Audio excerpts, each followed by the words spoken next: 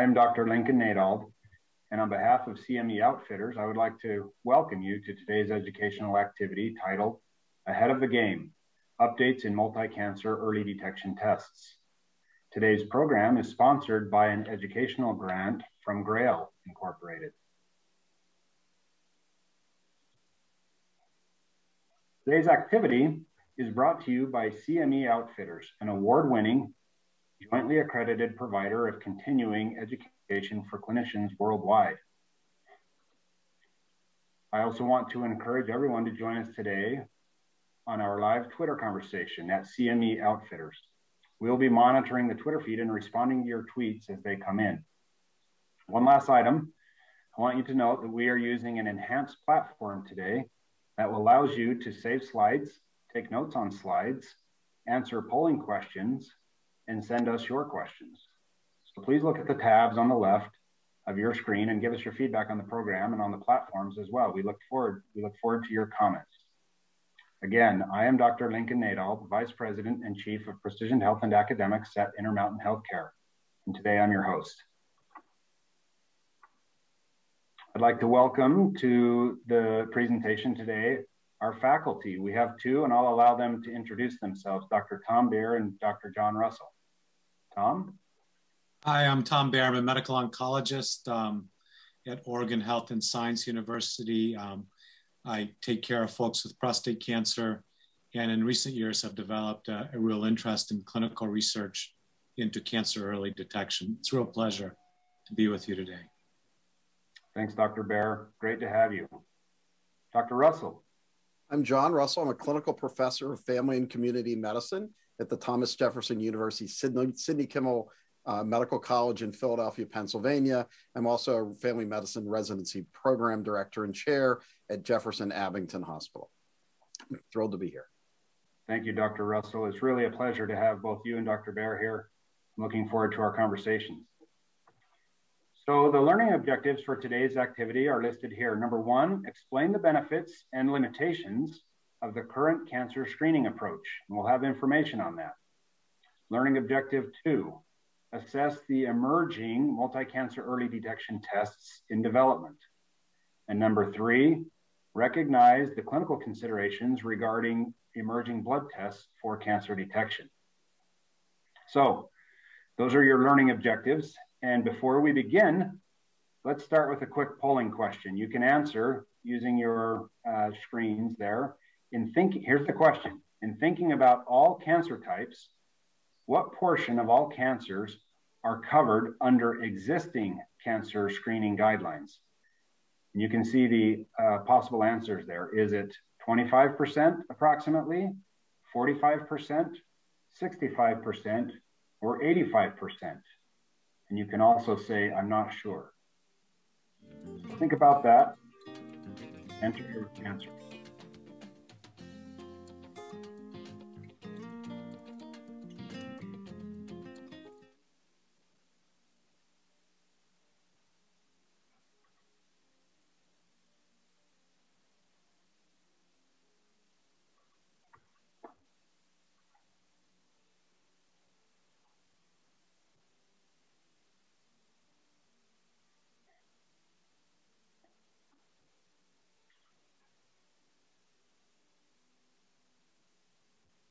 Okay, doctor, do you see the results?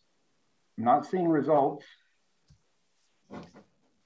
Okay, I'm gonna advance the results right now. You should see the graph on the left there. So it looks like we have 28% for 25, we have 30% for 45, 10% for 65, 5% for 85, and 27% said they're not sure. So Dr. Russell, what do you make of those responses? It seems like people are glad that they came tonight. I think people aren't really sure. And probably a lot of our audience does a lot of cancer screening. So hopefully we'll be able to answer this question a little better for everyone by the end of the evening. Agreed. Dr. Baer, any surprises here? Oh, I think folks recognize that most cancers aren't covered, and it's just a matter of figuring out which of the low numbers to pick. Well, the audience is in luck. This is the topic of the evening. We'll talk all about existing cancer screening guidelines and additional opportunities for multi-cancer screening. So let's jump into that. As many attendees may be aware, cancer remains the second most common cause of death for all US residents. And you can see in the graph there that there have been some gains in mortality, some improvements in mortality, and yet cancer remains the second leading cause of death. So a real challenge, and this has been true for many decades now, ever since we declared the war on cancer in the early 70s, and have been focusing on this as a research topic all across the United States and globally. So John, let's go to you. You know, screening has been such a big part of reducing cancer mortality. We've made gains largely on the backs of our improved cancer screening efforts. Can you talk to us about some of the principles that underlie the development of effective screening tools? Absolutely. And I think this is so critical. And I was talking with my residents about newborn screening tests, and it's the same concepts. So the condition should be an important health problem. Cancer, absolutely. The natural history of the condition include development from latent to declared disease should be adequately understood. We know that for most cancers. There should be a recognizable latent or early symptomatic stage. Yes, there should be a suitable test or examination, and we're going to talk about some new tests. The test should be acceptable to the population. You know, would a blood test be acceptable compared to some of the other things? There should be an agreed upon policy on who to treat. There should be an accepted treatment for patients with recognized diseases. Facilities for diagnosis and treatment should be available. The cost of case finding, including diagnosis and treatment, should be economically balanced in relation to possible expenditure. And case finding should be a continuing process. We should continue to reevaluate our screening methodologies. So if you look at the cancers we look at in the United States, in men, our top 3 cancers, excluding skin cancers, lung and bronchus, prostate, colon, and rectum. But if you look at the bottom 6, none of these are cancers that we screen for. Pancreas, liver, leukemia, esophagus, bladder, non-Hodgkin's lymphoma, or brain tumors. And if you look in women, about the same story, but it's lung, breast, colon, and rectum, and then the rest. So the majority of the cancers, over half the cancers that we deal with in the United States, we don't screen for. Only so 45% really is that correct answer that we're looking to find. So I'm going to go through 4 of the cancers that we screen for and just talk about the guidelines. So the United States Preventative Service Task Force about lung cancer. So our number 1 cause of cancer death in the United States is lung cancer screening. We should have annual screening for adults age 50 to 80 who have a 20+ pack year smoking history and currently smoke or quit within the last 15 years. Well, those guidelines just changed. The screening eligibility in 2013 only got 14%. The new one should get 21 to 24%. Well, what has changed is that number has gone from 55 to 50, and that pack year has gone from 20 to 30, because partly we didn't have equity, because certain populations in the United States don't smoke as many cigarettes. So this new screening paradigm will capture more African-American, Hispanic, Indigenous North American folks. Hopefully it will lead to more lung cancer deaths prevented and life years gained. And we know with lung cancer, the earlier you find a lung cancer, the better chance that we are going to have someone survive. Colon cancer screening, we should screen all adults aged 45 to 75. We have lots of different choices. We could do a high sensitivity guaiac fecal occult blood test, or FIT, every year, a stool DNA FIT test every 1 to 3 years. We could do a CT colonography every 5 years, a flex sig every 5 years, a flex sig every 10 years, plus an annual FIT, or a colonoscopy every 10 years. And we should screen people up until the age of 75. And then 75 to 85, we can kind of decide which patients are going to benefit most from being screened. Well, if we look to see who gets screened in the United States, we are only capturing roughly about 70% of our population, more women than men. With advancing age, we get these numbers higher. There are some disparities in different ethnic groups in the United States. And the more education you have in the United States, the more likely you are to be screened. Moving on to breast cancer. And again, with colon cancer, the earlier we find a colon cancer, the more likely that our patient is to survive. breast cancer, if we look at breast cancer screening recommendations, if you look at the recommendations between 40 and 49 years of age, you have everything from annual screening in women from the American Academy of Family Physicians to the ACP saying screening mammography is discouraged. The International Agency for Research on Cancer, screening mammography discouraged. American College of Radiology, annual mammography. So even for something that we all think is tried and true, even the governing bodies can't collectively figure out what they're going to recommend for screening. If we look at women between 50 and 74 years of age, anywhere from annual to biennial mammography is recommended. Again, if we find a local breast cancer, that woman is going to survive. If the breast cancer has spread and there are distant metastases, that patient is not going to do as well. And when we see who is up to date with breast cancer screening in the United States, again, with advancing age, it increases. One of the things overall for breast cancer screening, there aren't great recommendations about ages to stop. You know, some of the other recommendations I went over had a stop age. Breast cancer really doesn't across the board. Again, there are variations between groups. There are variations between gay, lesbian versus straight patients. And the more education that you have, the more likely you are to have some screening. And looking at prostate cancer screening guidelines, and this is a very controversial screening, whether we should screen at all. The United States Preventive Service Task Force says we should not screen with PSA-based screening in men under the age of 55 or over the age of 70. And between 55 and 70, we should have a discussion with patients on what are their some preferences, what are the pros and cons of doing PSA screening. And overall, we're only screening about 40% of the population when we look at this. And you know, the older you are, the more likely you are to be screened. There are some differences between groups.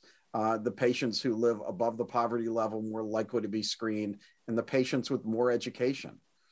So I think even the screening that we do, we can't completely agree on all the recommendations. Certainly there are patients who are left out of the recommendations, and hopefully we can look at some new paradigms tonight that maybe we can kind of plug some of these gaps. Lincoln? Thanks, John. Boy, that's such a great review. You know, we're left with these controversies. You highlighted some of them. And, you know, we have a few cancers that are covered with current screening tests that are available. But these questions arise. Who do we screen? You know, what tests are we supposed to use? How do we interpret these results? You know, using breast cancer is such a great example. When do we start that kind of screening? There was a recent change in colon cancer screening, when to start, at what age, and how often do we do that, and so on. So, and I think one of the issues is we have patients who do everything right. They follow every recommendation that we give to them, and they still develop cancers, and they still develop often fatal cancers. And they're like, Doc, what did I do wrong? And and we don't have great answers for them. And then, you know, John, do you ever run into this where a patient says, well, you know, my family member or my neighbor was diagnosed with cancer X. Can I be screened for that? I mean, that happens all the time. And, you know, it would be good to have some, you know, some better answers. Shared decision-making is what I do all day. So if I had something else that I had some shared decision-making, but I think we would feel a little less helpless when patients ask us questions along those lines. Yeah, I run into that. You know, I'm on the medical oncology side, and so I see patients largely after they've been diagnosed, and they come in and they want to know what they did wrong. And of course, they didn't do anything wrong, but they want to know how they or their loved ones could avoid falling into a similar situation. And that really lies at the heart of the promise of multi-cancer early detection. So a lot of these less common cancers don't have screening tests available. And pancreatic cancer is a great example, ovarian cancer, esophageal cancers, et cetera. And so patients want to know, how can I be screened for this kind of cancer that I'm worried about, either because of my family history or because of something that I've read. And historically, we have not had great answers. And this is where multi-cancer detection tests could really make a difference. So let's ask our audience now, an additional question along those lines. And here it is. You can see it on your screens. I'll ask Dr. Russell and Dr. Bear to help interpret these results, but here's the question. What type of biomarker is most effective for detecting multiple types of cancer from a single blood sample? So you're drawing blood and you want it, and the question is, what is the biomarker in that blood that is going to be most effective for detecting multiple cancer types? The possible answers are DNA mutations via next generation sequencing, protein sets, RNA and or microsatellite DNA in circulating cancer cells, DNA methylation patterns, or you can select, I'm not sure. So let's take a minute and let our audience answer.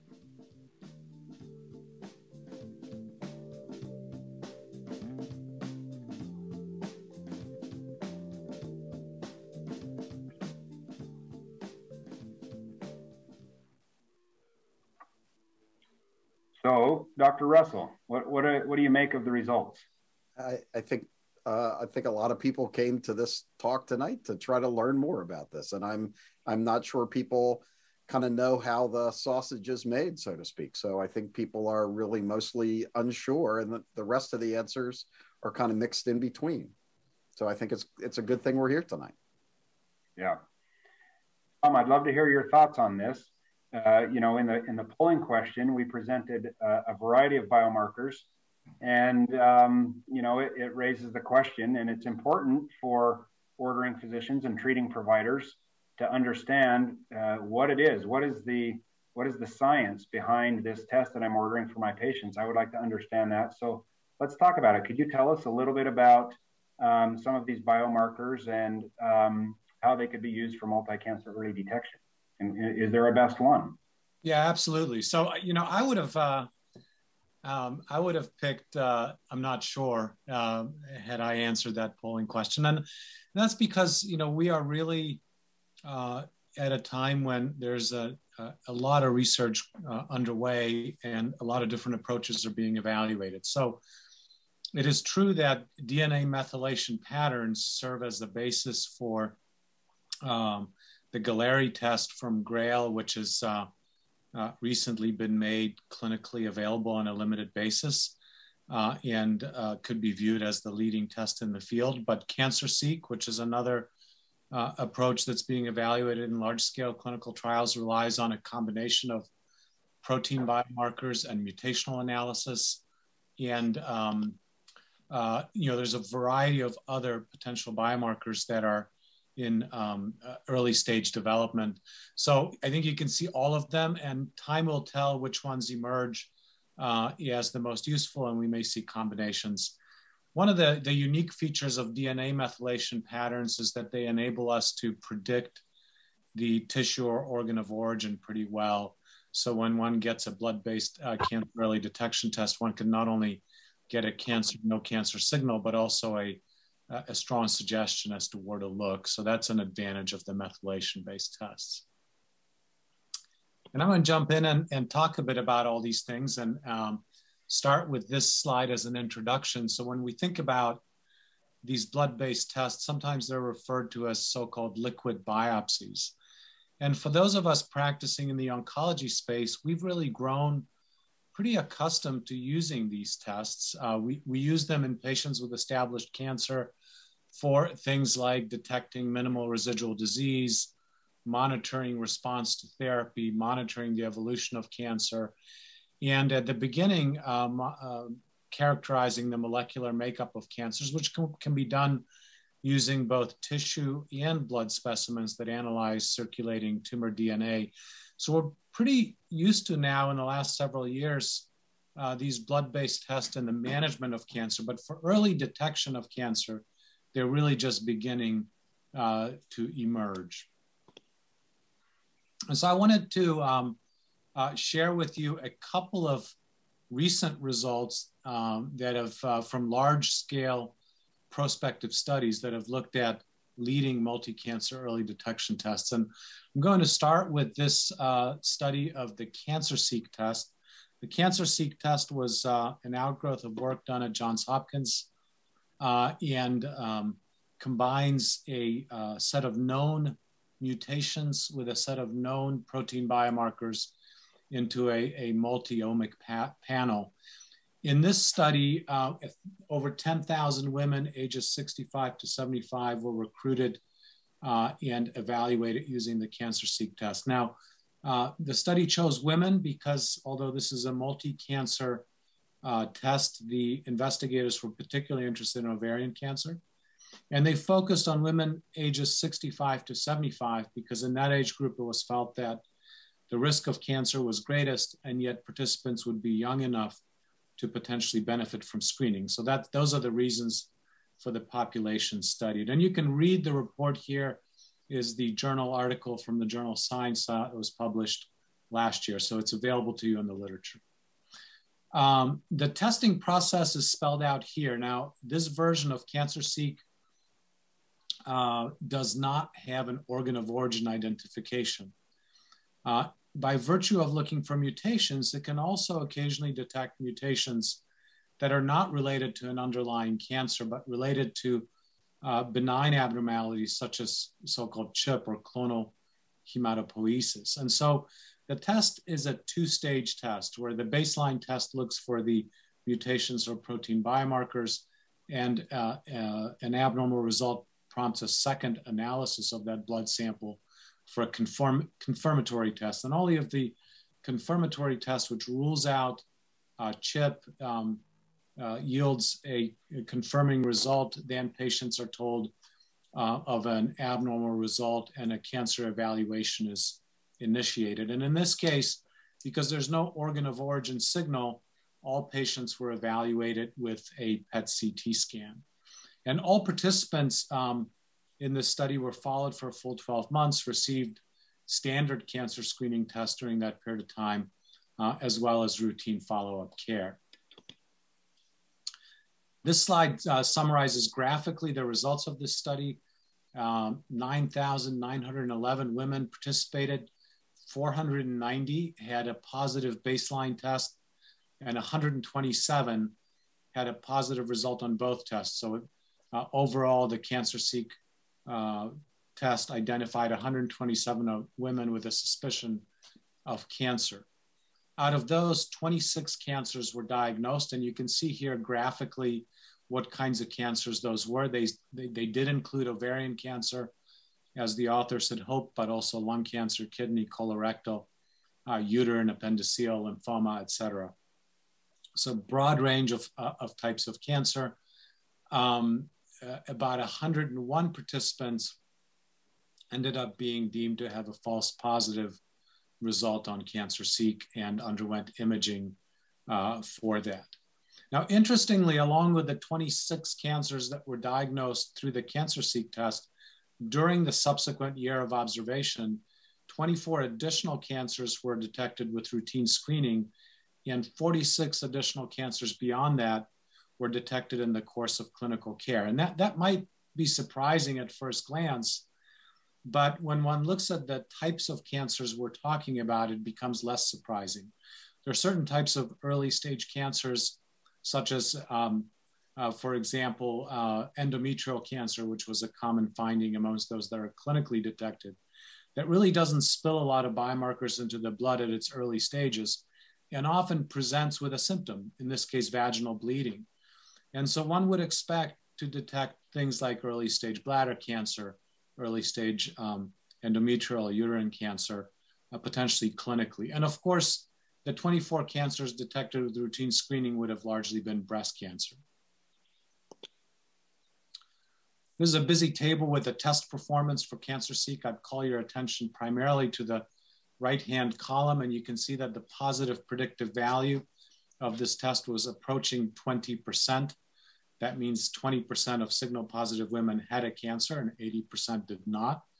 That was a product of a high specificity at 98.9%. The negative predictive value was 99.3%. Sensitivity for all cancers was 27%, and for cancers without standard of care screening was 31%. So that gives you a bit of a baseline on what a test like this can do. Now, turning our attention to the other test, the Galleri test from GRAIL focuses, on the other hand, on DNA methylation patterns. DNA methylation is a process that attaches methyl groups to DNA, and by doing so, silences the expression of those target genes.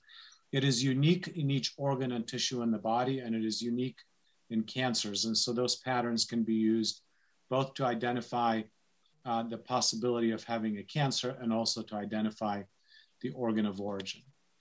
Prior studies evaluated the GRAIL multi-cancer early detection test across a range of tumor types. The font on this slide is quite small, so I apologize for that. But I think it gives you a sense that the sensitivities differ by cancer type.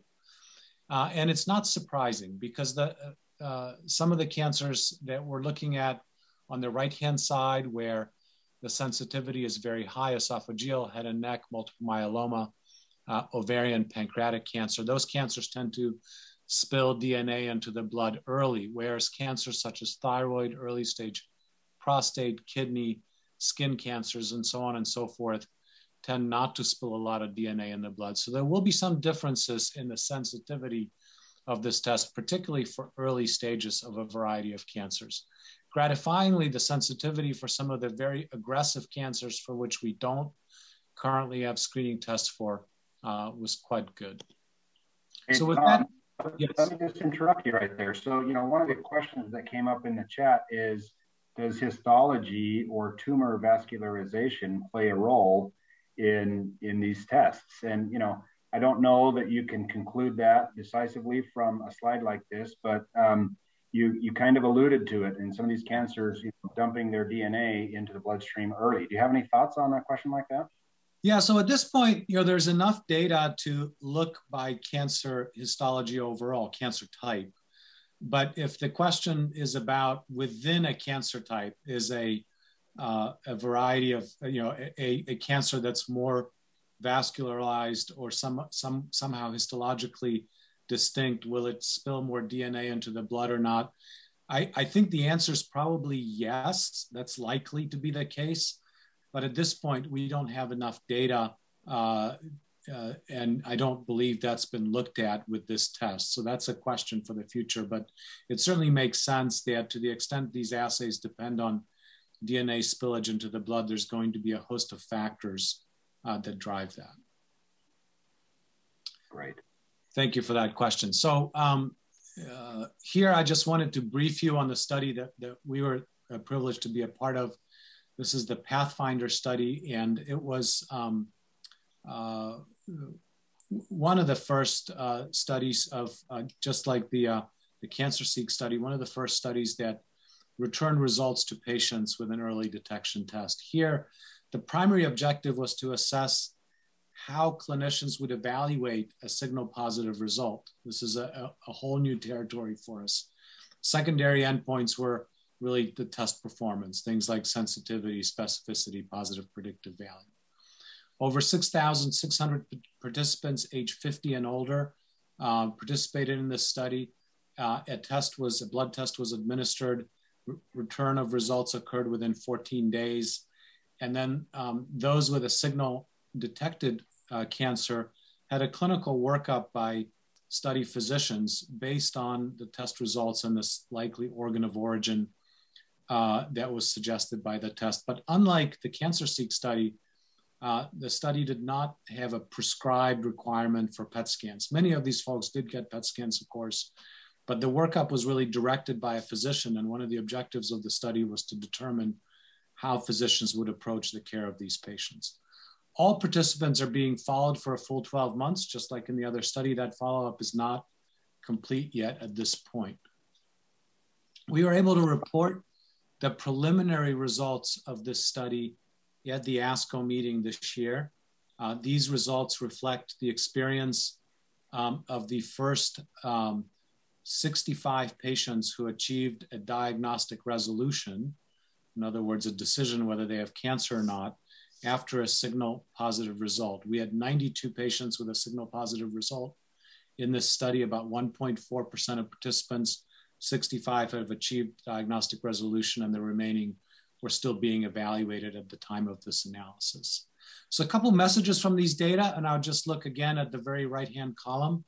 First of all, the chances of having a signal positive result was 1.4% in this population of patients. I think that's important. People go into these tests worried that there'll be a lot of positive results that are going to be confusing. And 98.6% of our participants received a reassuring result. The positive predictive value so far was 44.6%. That represents about a 50-50 chance of having a true positive result when a signal positive result emerges. And then at the bottom, you can see data on the accuracy of cancer signal of origin. So was the test correct in telling us where the cancer was? It was correct 85% of the time for the first call and 96% of the time when we considered the most likely and the second most likely test cancer that the test identified. Now this is, again, a busy slide. I just wanted to share all these data with you. This looks at in detail the kinds of cancers that we were able to detect through this kind of screening, the stages and types and so forth. So what you can see, first of all, on the left-hand side, a broad range of cancer types: colorectal, liver, head and neck, pancreatic, ovarian, lymphoma, so on and so forth. Down below, you can see the distribution of the stages. And so amongst those patients who had a new cancer diagnosed that was stageable, was about a quarter stage 1, quarter stage 2, quarter stage 3, and a quarter stage 4. The remaining cases were either not stageable. In the case of 4 of those, they had diseases that weren't subject to standard staging, and one that was not staged because the patient didn't undergo a complete evaluation. And then we have 5 additional diagnoses of cancers that were not staged because they represented recurrences of a previous cancer, and staging in cancer is only done at the time of initial diagnosis. So what we concluded from this analysis is that we were able to administer this test safely. We were able to detect a variety of cancers. More than half of them were at the early stages, but follow-up continues. We don't have final data yet. We're going to get more data from the remaining 30-odd patients who had a signal positive result but hadn't had diagnostic resolution yet. And importantly, we're going to get the 12-month follow-up, see how many cancers we missed, and we'll be able to report a negative predictive value as well as an updated positive predictive value. So very preliminary results here for this audience. I think that at this point, I turn this slide over to one of my colleagues. Yeah, thanks, Tom. That's such a great overview of the multi-cancer early detection tests that are currently being evaluated. And it's pretty remarkable to consider that, just a few years ago, this was being published in basic scientific journals, and now we have it being evaluated in large multi-site clinical trials. And it's thrilling, frankly, to see some of the early results and the fact that these tests can work and they do detect cancer. So thank you for that outstanding overview. I think now's a good time to maybe summarize some of the things that we've heard so far. First of all, cancer screening. We all know that cancer screening has reduced cancer deaths. That's so important. It's impactful and it's exciting for patients.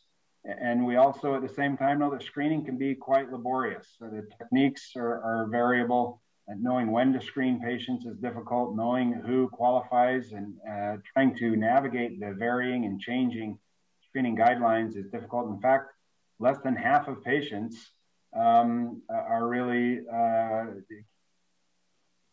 can be detected, cancer patients can be detected with current screening guidelines. So, the interest, I think, amongst providers increasingly is identifying a multi-cancer screening test that would extend to all cancers. And so that's part of what we're talking about tonight. So another summary that we heard is that it's this circulating tumor DNA phenomenon, and particularly, some of the methylation marks on that DNA can be used and exploited not only to screen for cancers, but also to predict the origin of that cancer. So here are some goals for physicians to keep in mind. And we'll use the acronym SMART, which stands for specific, measurable, attainable, relevant, and timely. First of all, clinicians, of course, should encourage patients to be up to date with recommended cancer screening procedures. I think we would all emphasize that these novel blood-based cancer screening tests are not meant to replace currently approved cancer screenings. You, for example, would not tell a patient to skip a colonoscopy if they had already been on a clinical trial and had a test like this, or otherwise had a test like this ordered by their physician. These would be used in complement with those currently approved screening tests. Of course, clinicians, as always, should explain the benefits and limitations of the current and emerging screening approaches to their patients. And this is always, this gets back to what Dr. Russell talked about with shared decision-making. That should be a conversation that happens between a provider and their patient. And then, of course, clinicians need to interpret multi-cancer screening results for their patients. We really need to help patients, take patients by the hand, help them understand what a result means, and I think just as importantly, what it does not mean. And we really want to help patients avoid the erroneous conclusion that if they've had a multi-cancer early detection test, that they are in the clear and don't need anything else. They should continue to have standard cancer screening tests that are appropriate for their age and clinical characteristics. So let's go back now and ask a question. And you can submit, you've been submitting some of your questions, and I want to address some of these with my colleagues now. Tom and John, you're experts in this space respectively, and you have enrolled patients on clinical trials where these tests are used. You understand them. And let's think about, some of these common questions that we're getting from the audience. So one that's been asked a few times now is, how often should a test like this be applied? If you have access to, blood-based multi-cancer early detection testing, is that something that you do on an annual basis, every other year, every 3 years, every 6 months? And so, Dr. Baer, what would you say to a patient that's asking that question, or to a provider who wonders that? Well, I think it's a wonderful question, and thank you for that question. It's tempting to say annually. We're just used to annual stuff, right? But at this point, we have really no data. I mean, these studies that we've reported have taken that test into the clinic on a one-time basis. And I personally have some concerns about automatically jumping to annual, because when you look more deeply at the data, what you find, which is what you'd expect, that the performance of the test depends on the prevalence of undiagnosed cancer. So when you have a test with a specificity like 99.5%, which is what we're talking about with the GRAIL MCED, if you have a reasonable prevalence of cancer in the population that you're screening, you're going to have a positive predictive value of 40 or 50%. And so for every abnormal test, half the patients will have cancer, half the patients will have a scare, but no cancer, and some diagnostic evaluation that perhaps they didn't need. Now, but if you apply that test to a population that has a lot lower incidence of cancer, then you're going to get proportionally more false positives. That's just how the math on these things works. So the question that I would want to know to answer that question is, what happens after the first year? When you screen again, have you caught all those cancers? And the next time the prevalence of undiagnosed cancer is lower than before? Or, is a year the right interval and new cancers are developing, and that is a strategy to keep up with them? So I think we desperately need data on that. And I wouldn't be surprised if it ends up being annually, but I also wouldn't be surprised if it ends up being every 2 or 3 years. It's a balance between the interval cancers that can develop between screening tests and the risk of doing this so often that we generate too many false positives. Do you have thoughts on that? You've encountered this question, I'm sure. Yeah, I think we'll see kind of what the interval is. And sometimes the default becomes, every year. But when you look at a lot of the things we screen for, we used to screen every year with Pap smears. And that has kind of moved out because, that last point when I talked about screening is you keep evaluating the data, and you don't want to screen people more often than you need to.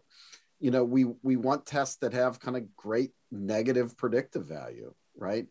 The positive predictive value when you look at lung cancer screening.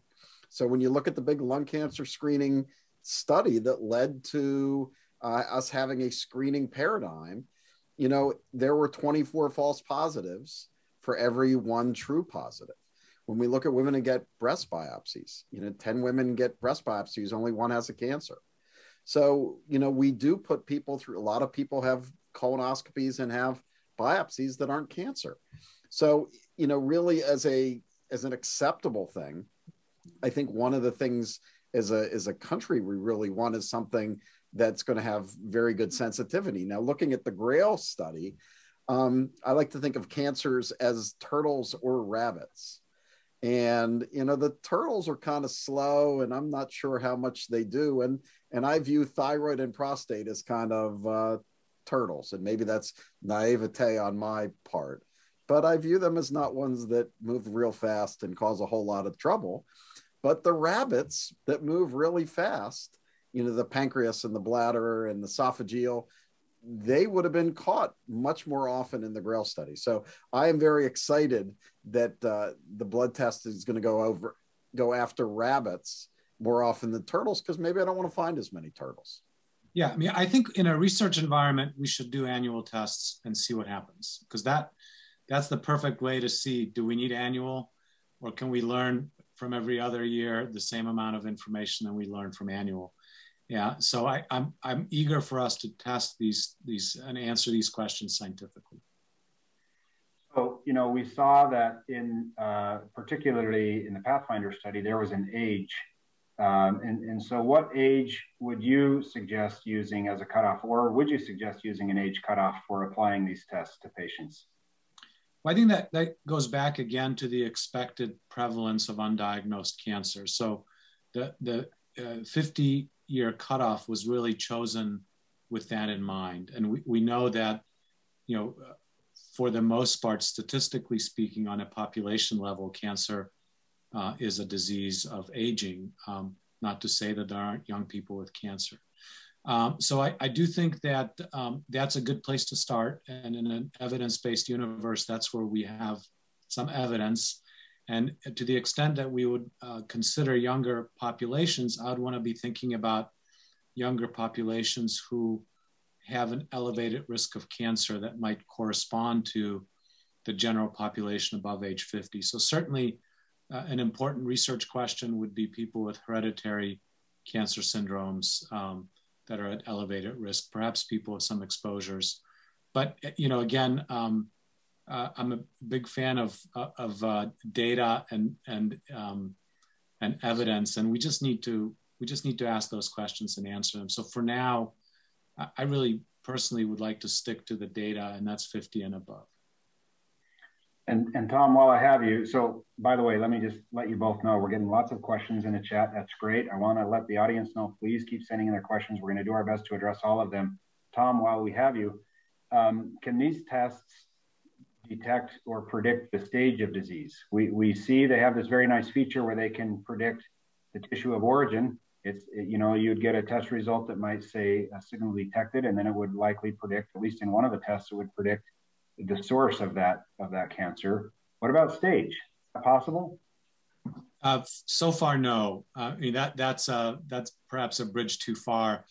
But I will say that, you know, one of the really interesting things about these tests is that they're using artificial intelligence or machine learning, or whatever is the term that you'd like to use, to develop the discriminatory capacity between signal detected and signal not detected. So there isn't any one marker in the blood or 10 markers that are leading to the result. It's an analysis of over 1 million markers in each patient looking for patterns. And so I think there's an opportunity as these tests are deployed to larger scale populations to continue to learn and to continue to refine the test. Perhaps that's something that can be done in the future, but right now that's a bridge too far for these tests.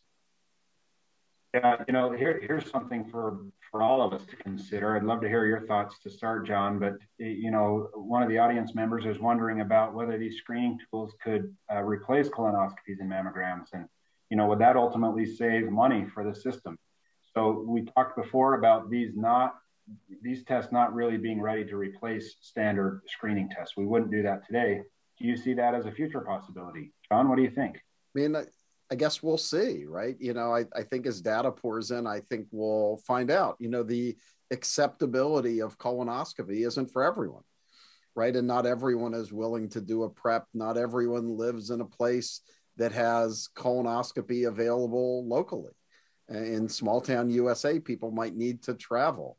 So, you know, I think we'll see. You know, it's hard to really start tearing down some of the things that we have right now that we've kind of found that work pretty well. And I think, you know, some of the problems with breast and colon cancer screening in the United States are the people who are not screened. But, you know, I think we have lots of alternatives with regard to colon cancer screening, but maybe in one day we will find that this is a test that people can have a blood test and not have to take off work and not do preps and things like that.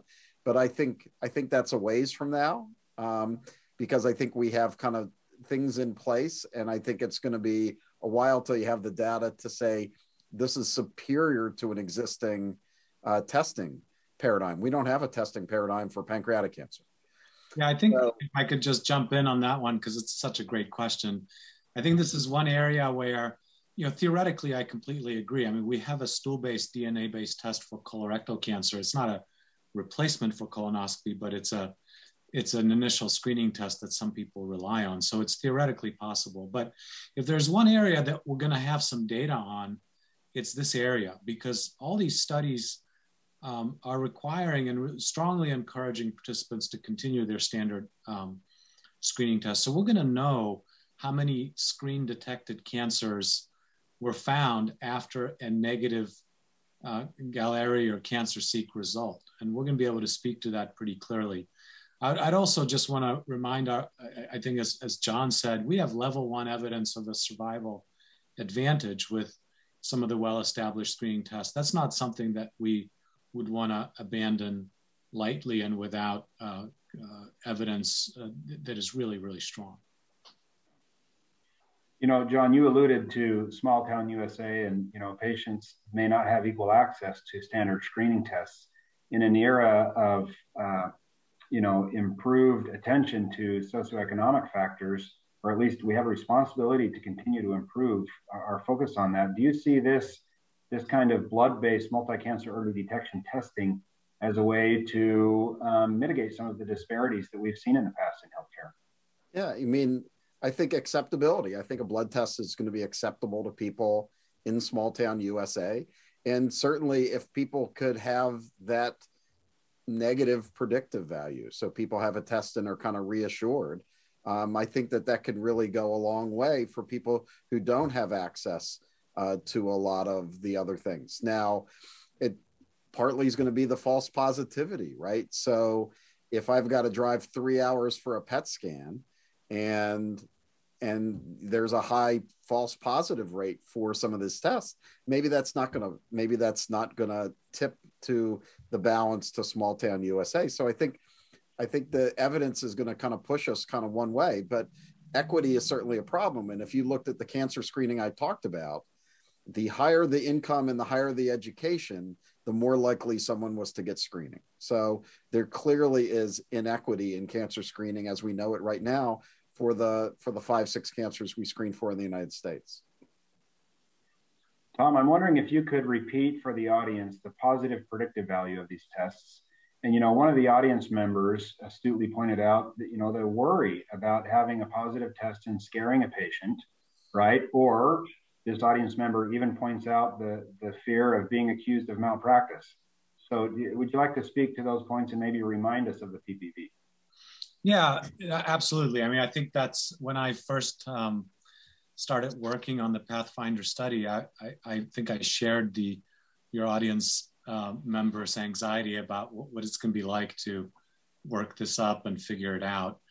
But you know, I think that one of the things we should start with is that the signal positive results in the GRAIL study were found in 1.4% of participants. And with the updated test that we're moving forward with in Pathfinder 2, we anticipate that to be around 1%. So 99 out of 100 folks who avail themselves of these tests will get a reassuring result. I think that's a really key number. So whatever we talk about is what happens in 1 out of 100 patients. For so far, it looks like the positive predictive value of a Galleri test is around 45%. We still have some folks to analyze, and we'll see where we land. It's going to be somewhere in that neighborhood, maybe 40%, maybe 50%, but somewhere in that area. So what that means is roughly for every cancer we diagnose, we have one other patient who went through a diagnostic evaluation and we did not find cancer. For CancerSeek, the PPV was 20%. So that's 1 cancer and 4 false positives. And for, as John alluded in his earlier presentation, for current standard tests, the false positive rates are actually quite a bit higher. Now, they depend on how you count them. You know, in mammography, is it a very serious concerning lesion, or is it just an abnormality that needs to be followed up with a repeat imaging study?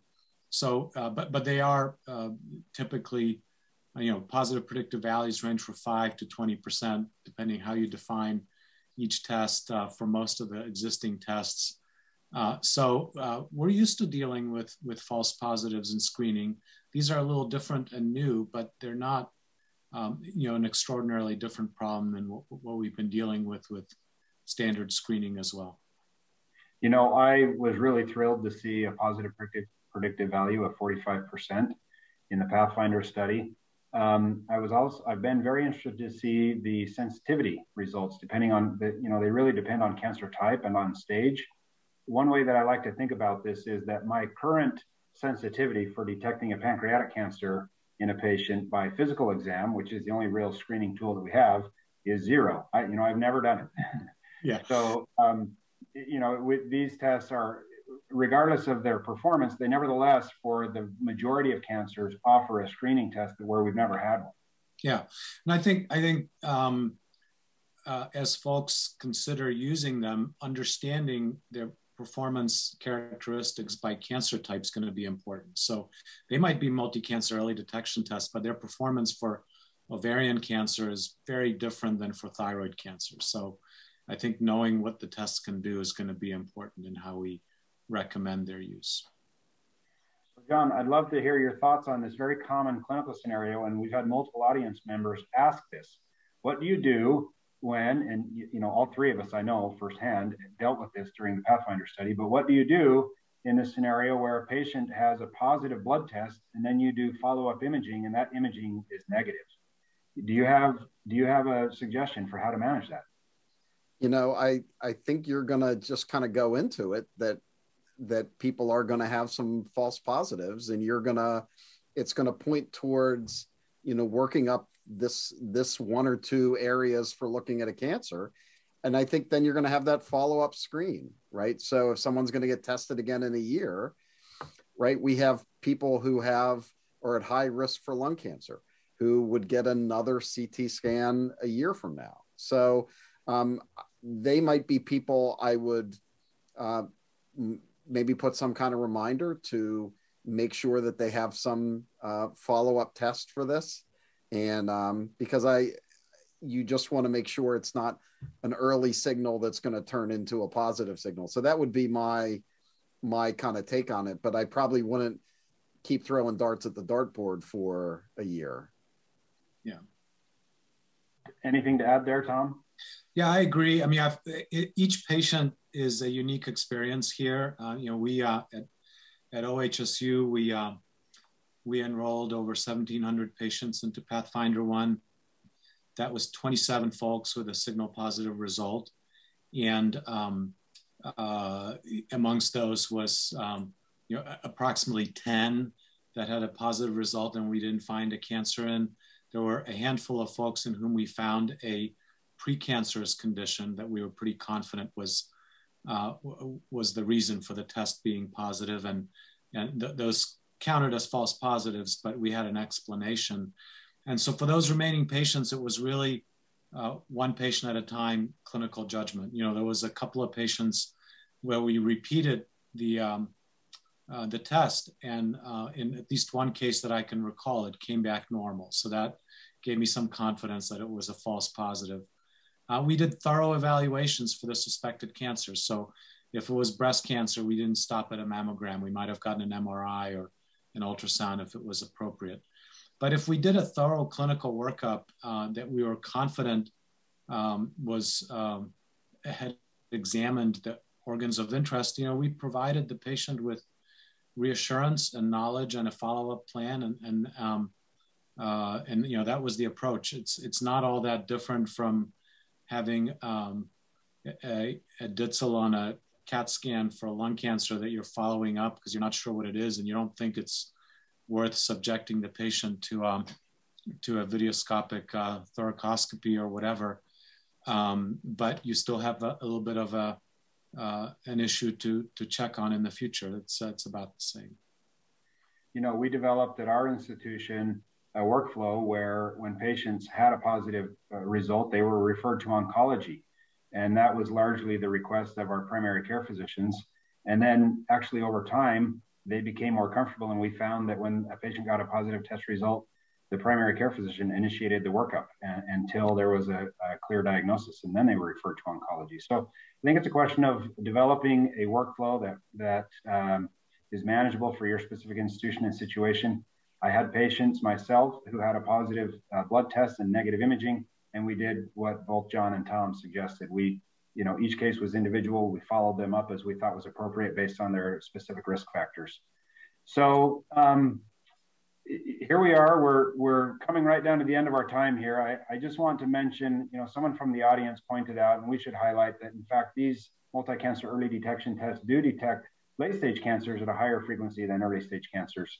And there are other tests being developed to monitor for cancer recurrence, and that's not the intention of these screening tests. And so you would hear more about that in another setting. So I just want to now transition and thank our outstanding faculty members for their participation in this CME activity today. I also want to thank John and Tom for the discussion. That was great. We addressed a lot of the questions from the audience. We didn't get to all of them, but I would like to invite the audience to visit CME Outfitters Oncology Hub to access additional activities on relevant oncology topics, as well as resources and patient education materials. And lastly, to receive CME or CE credit for this activity program, please complete the post-test evaluation. And you can do that online.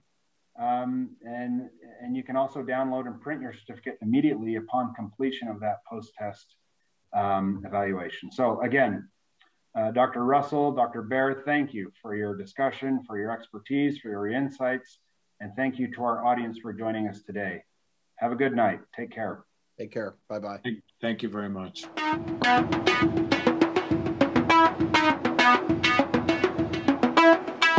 Thank you.